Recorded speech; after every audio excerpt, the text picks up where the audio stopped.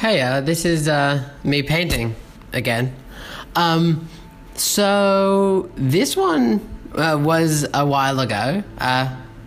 Well, it was only like 3 months ago. It just feels like a while ago.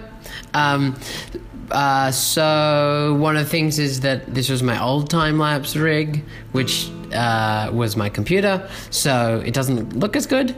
So that's good to know that I've gotten better at taking time lapses, at least.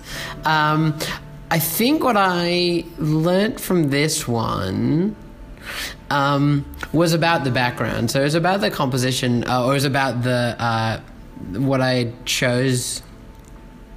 It was like, I'm pretty obsessed with the kind of like Wes Anderson style like framing where, you know, there's like the person in the middle and then it's like all parallel lines. And so I tried this one originally when I was like playing with the composition, and there were like windows all the way across the back of Hamish.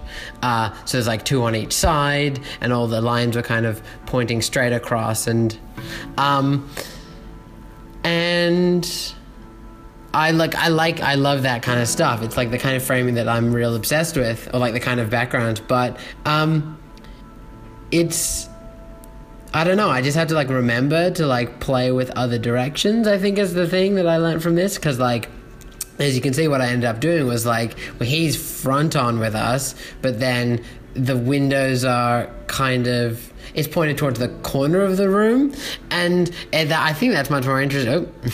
I think that's much more interesting because you get this like the sense of like you're in the room, and so I love the scroll rack is like my favorite bit up in the top left. I just think they're really cute, and yeah, I don't know. I think that it draws you in because of the diagonal lines. So that's what I learned from this one. Remember to do that kind of stuff.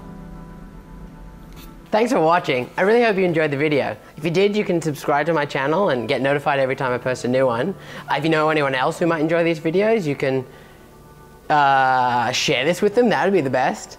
And if you have any questions about painting or anything, leave them in the comments below and we can work out the answer together so we both get better. I'll see you in 2 weeks.